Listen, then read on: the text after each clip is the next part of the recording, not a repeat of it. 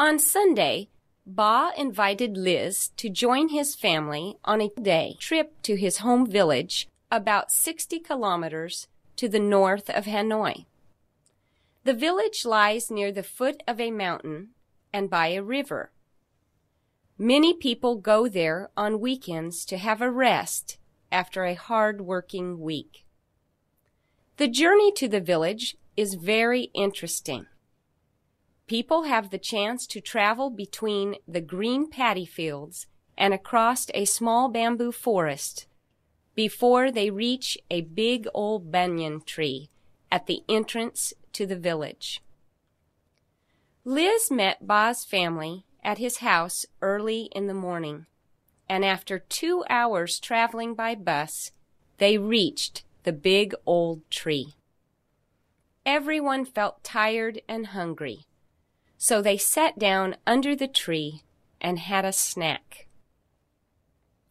After the meal, they started to walk into the village for about 30 minutes to visit Ba's uncle. Then they walked up the mountain to visit the shrine of a Vietnamese hero and enjoy the fresh air there. In the afternoon, they went boating in the river and had a picnic on the riverbank before going home late in the evening. It was an enjoyable day. Liz took a lot of photos to show the trip to her parents. "I wish I could visit your village again someday," Liz told Ba. "You'll always be welcome here, Liz," Ba replied. On Sunday, Ba invited Liz to join his family on a day trip to his home village about 60 kilometers to the north of Hanoi. The village lies near the foot of a mountain and by a river. Many people go there on weekends to have a rest after a hard-working week. The journey to the village is very interesting. People have the chance to travel between the green paddy fields and across a small bamboo forest before they reach a big old banyan tree at the entrance to the village. Liz met Ba's family at his house early in the morning, and after 2 hours traveling by bus, they reached the big old tree.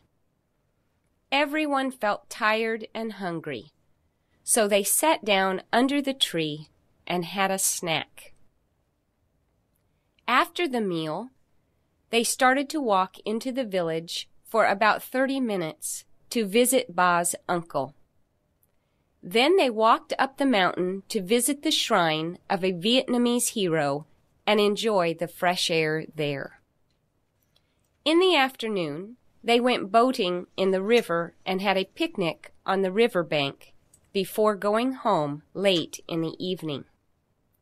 It was an enjoyable day.